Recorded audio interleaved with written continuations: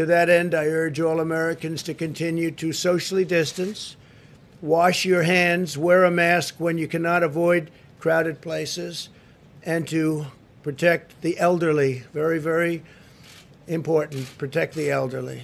It's much different. Young children have very strong immune systems. We've learned how strong they are. But protect the elderly. The average age of those who succumb to the virus is 78 years old. That's the average age.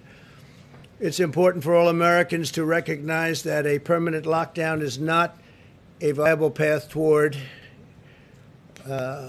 producing the result that you want, or certainly not a viable path forward, and would ultimately inflict more harm than it would prevent.